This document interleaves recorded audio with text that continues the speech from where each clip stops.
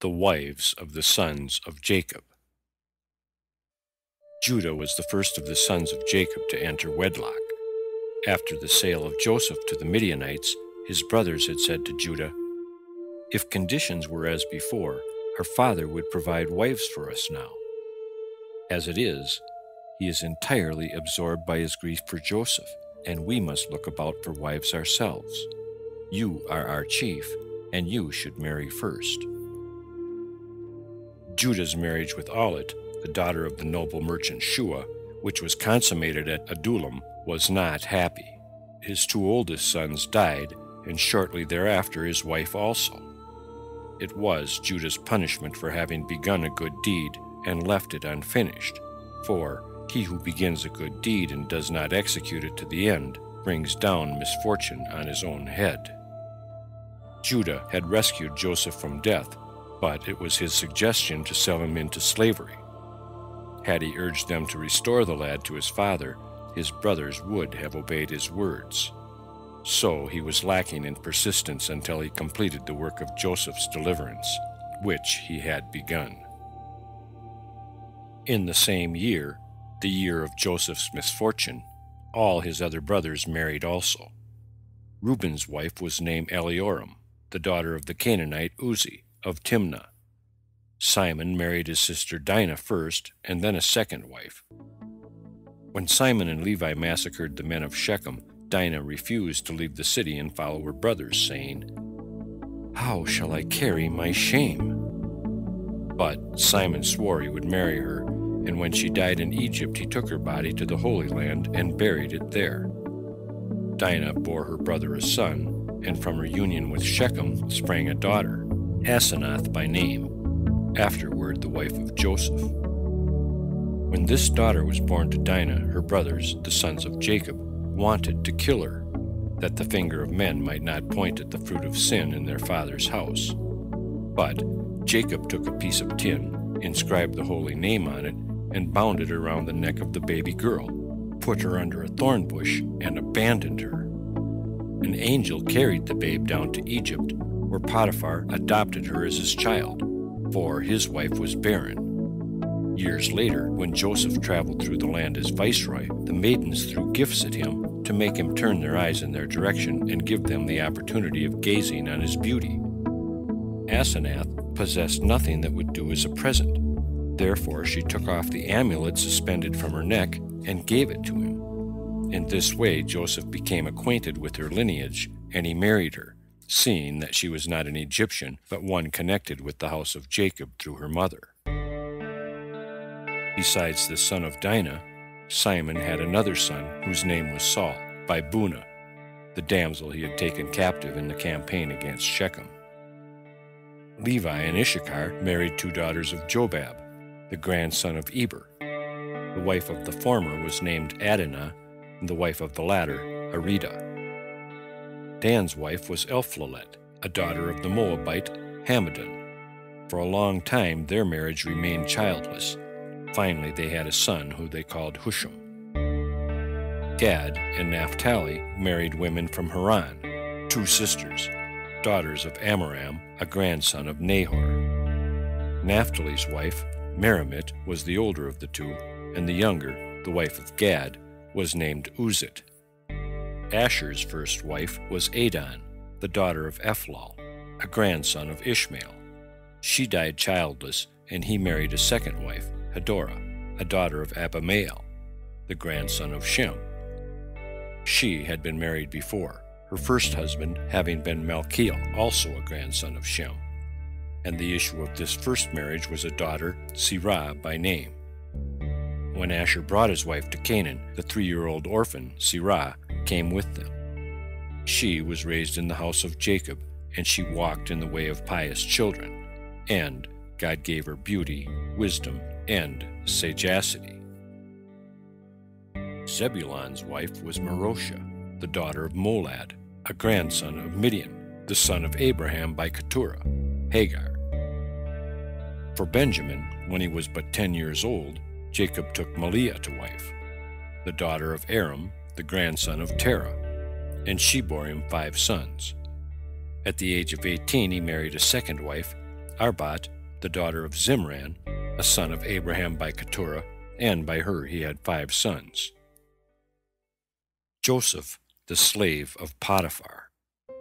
When Joseph was sold as a slave to the Ishmaelites, he kept silent out of respect for his brothers, and did not tell his masters that he was a son of Jacob, a great and powerful man. Even when he came to the Midianites with the Ishmaelites, and the former asked after his parentage, he still said he was a slave, only in order not to put his brothers to shame. But the most distinguished of the Midianites rebuked Joseph, saying, "You are no slave, your appearance betrays you." And he threatened him with death unless he acknowledged the truth. Joseph, however, was steadfast. He would not act treacherously towards his brothers. Arrived in Egypt, the owners of Joseph could come to no agreement regarding him. Each desired to have sole and exclusive possession. They therefore decided to leave him with the shopkeeper until they should come back to Egypt. And God let Joseph find grace in the sight of the shopkeeper. All that he had, his whole house, he put into Joseph's hands, and therefore the Lord blessed him with much silver and gold. Joseph remained with him for 3 months and 5 days. At that time the wife of Potiphar came from Memphis, and cast her eyes on Joseph, of whose beauty she had heard from the eunuchs. She told her husband how a certain shopkeeper had grown rich through a young Hebrew, and she added, "But it is said that the youth was stolen away out of the land of Canaan. Go therefore, and sit in judgment on his owner, and take the youth to your house, that the God of the Hebrews may bless you, for the grace of heaven rests on him." Potiphar summoned the shopkeeper, and when he appeared before him, he spoke harshly to him, saying, "What is this I hear, that you steal souls from the land of Canaan and buy and sell them?" The shopkeeper protested his innocence, and he could not be made to recede from his assertion that a company of Ishmaelites had left Joseph in his charge temporarily, until they should return. Potiphar had him stripped naked and beaten, but he continued to reiterate the same story. Then Potiphar summoned Joseph. The youth prostrated himself before this chief, for he was third in rank of the officers of Pharaoh. Potiphar addressed Joseph and said, "Are you a slave or a freeborn man?" And Joseph replied, "A slave." Potiphar continued to question him. "Whose slave are you?" Joseph, "I belong to the Ishmaelites." Potiphar, "How were you made a slave?" Joseph, "They bought me in the land of Canaan." But Potiphar refused to believe what he said, and he had Joseph also stripped and beaten. The wife of Potiphar, standing by the door, saw how Joseph was abused, and she sent word to her husband, "Your verdict is unjust, for you punished the freeborn youth that was stolen away from his place as though he were the one that had committed a crime." As Joseph held firmly to what he had said, Potiphar ordered him to prison until his masters should return. In her sinful longing for him, Potiphar's wife wanted to have Joseph in her own house, and she remonstrated with her husband with these words, "Why do you keep the captive, a nobly born slave, a prisoner? You should rather set him at liberty and have him serve you." He answered, "The law of the Egyptians does not permit us to take what belongs to another before all titles are made clear." And Joseph stayed in prison for 24 days, until the return of the Ishmaelites to Egypt. Meanwhile, the Ishmaelites had heard somewhere that Joseph was the son of Jacob, and they said to him, "Why did you pretend you were a slave? We have information that you are the son of a powerful man in Canaan, and your father mourns for you in sackcloth." Joseph was on the point of divulging his secret, but he kept a check on himself for the sake of his brothers, and he repeated that he was a slave. Nevertheless, the Ishmaelites decided to sell him, that he be not found in their hands, for they feared the revenge of Jacob, who, they knew, was in high favor with the Lord God and with men. The shopkeeper begged the Ishmaelites to rescue him from the prosecution of Potiphar and clear him from the suspicion of man theft. The Ishmaelites, in turn, had a conference with Joseph and asked him to testify before Potiphar that they had bought him for money. He did so, and then the chief of the eunuchs liberated him from prison and dismissed all parties concerned. With the permission of her husband, Potiphar's wife sent a eunuch to the Ishmaelites, telling him to buy Joseph. But he returned and reported that they had demanded an exorbitant price for the slave.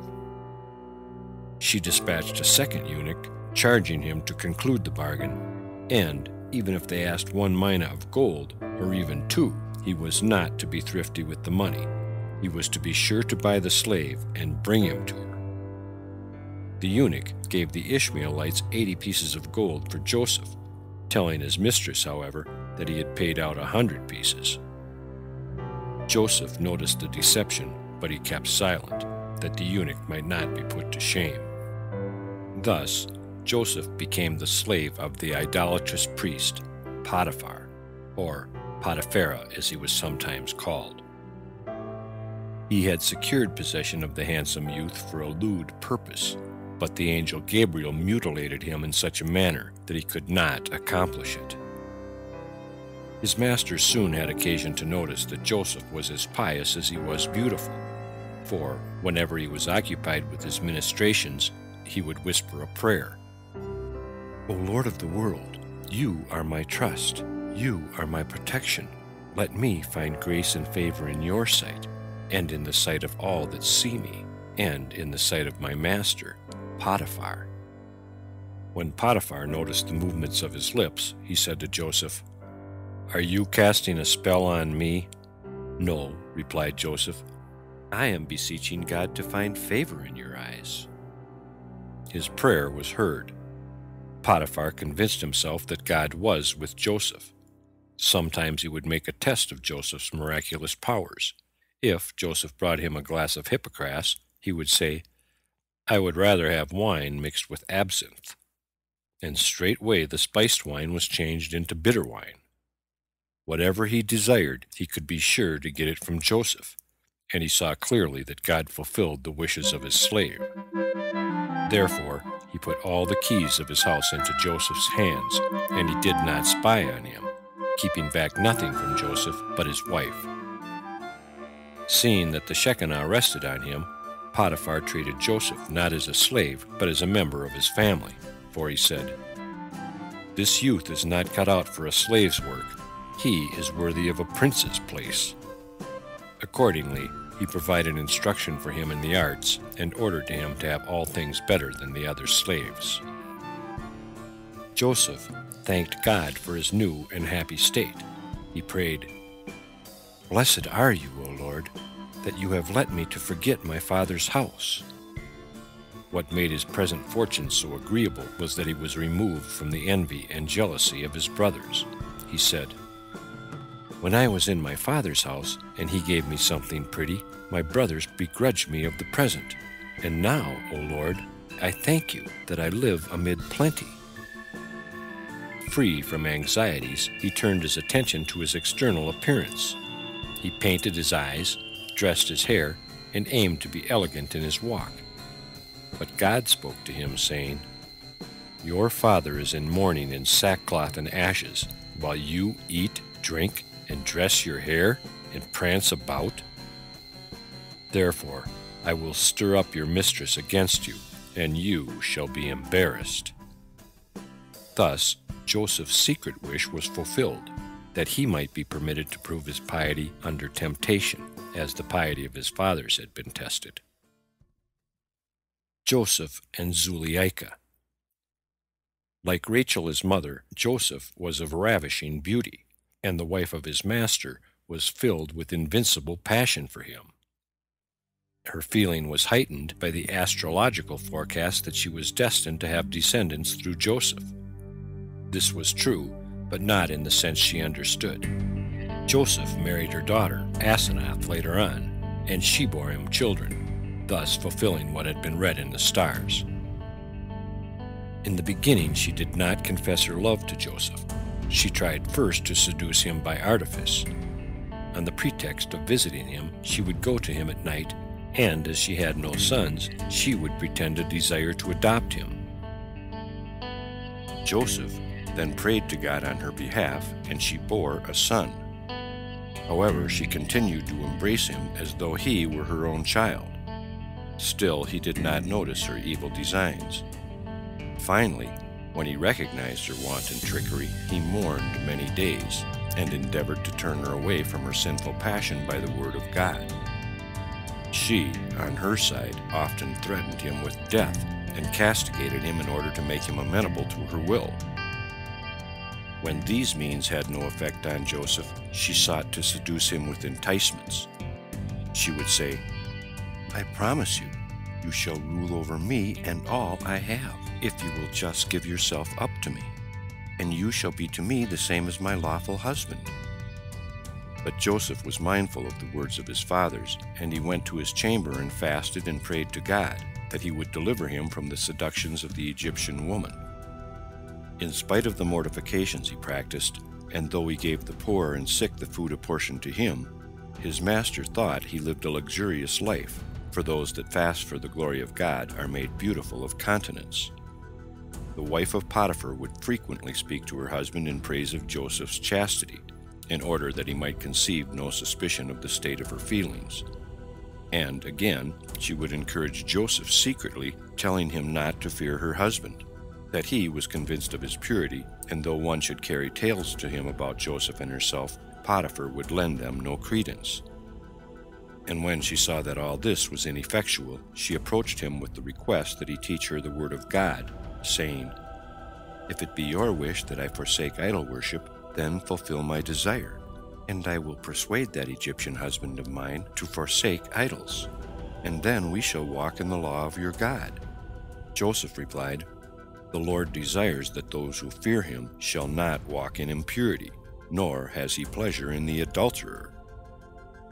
Another time she came to him and said, "If you will not do my desire, I will murder the Egyptian and marry you according to the law." Then Joseph ripped his garments and said, "O woman, fear the Lord. Do not execute this evil deed. Do not bring destruction down on yourself, for I will proclaim your impious deeds to all in public." Next, she sent him a dish prepared with magic spells, by means of which she hoped to get him into her power. But when the eunuch set it before him, he saw the image of a man handing him a sword together with the dish, and warned by the vision, he took care not to taste the food. A few days later, his mistress came to him and asked him why he had not eaten what she had sent. He reproached her, saying, "The God of my fathers has revealed your iniquity to me through an angel. But that you understand that the malice of the wicked has no power over those who fear God, I shall eat your food before your eyes, and the God of my fathers and the angel of Abraham will be with me." The wife of Potiphar then fell on her face at the feet of Joseph, and amid tears she promised not to commit this sin again. But her unholy passion for Joseph did not depart from her, and her distress over her unfilled wish made her look so ill that her husband said to her, "Why is your countenance fallen?" And she replied, "Because I have a pain at my heart, and the groanings of my spirit oppress me." Once, when she was alone with Joseph, she rushed towards him, crying, "I will jump into a well or a pit if you do not yield yourself to me." Noticing her extreme agitation, Joseph endeavored to calm her with these words, "Remember, if you were to kill yourself, your husband's concubine, Astahol, your rival, will maltreat your children and exterminate your memory from the earth." These words, gently spoken, had the opposite effect from that intended. They only inflamed her passion the more by feeding her hopes. She said, "There, see, you do love me. It pleasures me that you take thought of me and the safety of my children. I expect now that my desire will be fulfilled." She did not know that Joseph spoke as he did for the sake of God, and not for her sake. His mistress, or as she was called, Zuleika, pursued him day after day with her amorous talk and flattery, saying, How fair is your appearance, how comely your form! Never have I seen so well-favored a slave as you.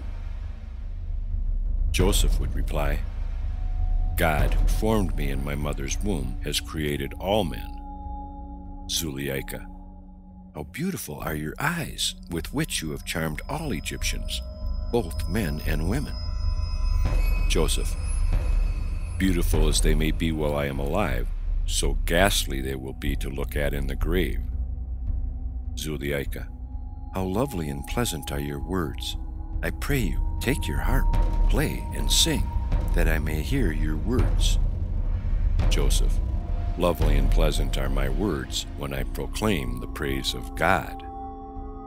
Zuleika, how beautiful is your hair. Take my golden comb and comb it. Joseph, how long will you continue to speak to me so? Leave me alone. It would be better for you to take care of your household. Zuleika, there is nothing in my house I care for but you alone. But Joseph's virtue was unshaken. While she spoke in this way, he did not so much as raise his eyes to look at his mistress. He remained equally steadfast when she lavished gifts on him, for she provided him with garments of one kind for the morning, another for noon, and a third kind for the evening. Nor could threats move him. She would say, I will bring false accusations against you before your master. And Joseph would reply, the Lord executes judgment for the oppressed. Or, I will deprive you of food. Whereon Joseph, the Lord gives food to the hungry. Or, I will have you thrown into prison. Whereon Joseph, the Lord frees the prisoners. Or, I will put heavy labor on you that will bend you double. Whereon Joseph, the Lord raises up those that are bowed down. Or, I will blind your eyes. Whereon Joseph, the Lord opens the eyes of the blind. When she began to exercise her blandishments on him, he rejected them with the words, I fear my master. But Zuleika would say, I will kill him. Joseph replied with indignation, not enough that you would make an adulterer of me, you would have me be a murderer besides. And he spoke furthermore, saying, I fear the Lord my God. Zuleika, nonsense, he is not here to see you. Joseph, great is the Lord and highly to be praised. His greatness is unsearchable, and he knows all. Then she took Joseph into her chamber where an idol hung above the bed. This she covered, that it might not be a witness to what she was about to do. Joseph said, Though you cover the eyes of the idol, remember the eyes of the Lord run to and fro through the whole earth. Joseph continued, I have many reasons not to do this thing for the sake of God. Adam was banished from paradise on account of violating a light command. How much more should I have to fear the punishment of God if I commit so grave a sin as adultery? The Lord is in the habit of choosing a favorite member of our family as a sacrifice to himself. Perhaps he desires to make this choice of me, but if I do your will, I will make myself unfit to be a sacrifice to God. Also, the Lord is in the habit of appearing suddenly in visions of the night to those that love him. So he appeared to Abraham, Isaac, and Jacob, and I fear that he may appear to me at the very moment I am defiling myself with you. And as I fear God, so I fear my father, who withdrew the birthright from his firstborn son Reuben on account of an immoral act, and gave it to me. Were I to fulfill your desire, I would share the fate of my brother Reuben.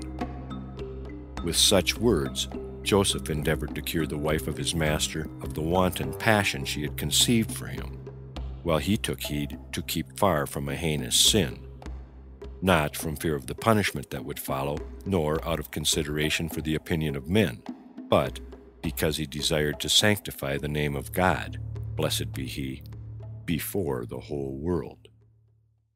It was this feeling of his that Zuleika could not comprehend, and when finally, carried away by passion, she told him in unmistakable language what she desired, and he recoiled from her, she said to Joseph, "Why do you refuse to fulfill my wish? Am I not a married woman? None will find out what you have done."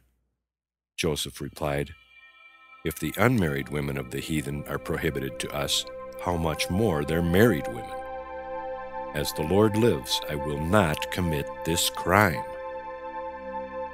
In this, Joseph followed the example of many pious men who utter such an oath at the moment when they are in danger of succumbing to temptation, and seek thus to gather moral courage to control their evil instincts. When Zuleika could not prevail on him, her desire threw her into a grievous sickness, and all the women of Egypt came to visit her, and they said to her, "Why are you so languid and depressed, you that lack nothing? Is not your husband a great prince, esteemed in the sight of the king? Is it possible that there is anything you can't have, anything your heart desires?" Zuleika answered them, saying, "Today I shall make it known to you how I've come to the state I am in." Then she commanded her maidservants to prepare food for all the women, and she spread a banquet before them. She placed knives on the table to peel the oranges, and then ordered Joseph to appear, arrayed in costly garments, and wait on her guests. When Joseph came in, the women could not take their eyes off him. They all cut their hands with the knives, and the oranges in their hands were covered with blood. But they, not knowing what they were doing, continued to look on the beauty of Joseph. They could not turn their eyes away from him. Then Zuleika said to them, "What have you done? Behold, I set oranges before you to eat, and you have cut your hands." All the women looked at their hands, and lo, they were full of blood, and it flowed down and stained their garments. They said to Zuleika, "This slave in your house, he enchanted us. We could not turn our eyes away from him."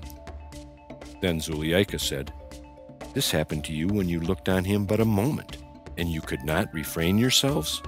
How then can I control myself in this house he lives in? I see him go in and out, day after day. How then should I not wither away, or keep from languishing on account of him?" And the women said, "It is true. Who can look on this beauty and refrain her feelings? But he is your slave. Why do you not disclose to him that which is in your heart, rather than suffering and perishing through this thing?" Zuleika answered them, "Daily do I endeavor to persuade him, but he will not consent to my wishes. I promise him everything that is fair, yet I have met with no success from him, and therefore I am sick, as you may see." Her sickness increased. Her husband and household did not suspect the cause of her decline, but all the women that were her friends knew that it was on account of her love for Joseph, and they advised her always to try and entice the youth. On a certain day, while Joseph was doing his master's work in the house, Zuleika came and fell suddenly on him. But Joseph was stronger than she, and he pressed her down to the floor. Zuleika wept, and in a voice of supplication and in bitterness of soul, she said to Joseph, "Have you ever known, seen, or heard of a woman my equal in beauty, let alone a woman with beauty exceeding mine? Yet I try daily to persuade you. I fall into sickness through love of you. I confer all this honor on you, and you will not hear my voice. Is it by reason of fear of your master that he punish you? As the king lives, no harm shall come to you on account of this thing. I pray you, listen to me, and consent to my desire for the sake of the honor I have conferred on you, and take away this death from me. Why should I die on account of you?" Joseph remained as steadfast as before. Zuleika, however, was not discouraged. She continued her solicitations unceasingly, day after day, month after month, for a whole year, but always with the least success, for Joseph, in his chastity, did not permit himself to even look at her. Then she resorted to constraint. She had an iron shackle placed on his chin, and he was compelled to keep his head up and look her in the face. Next, Joseph resists temptation.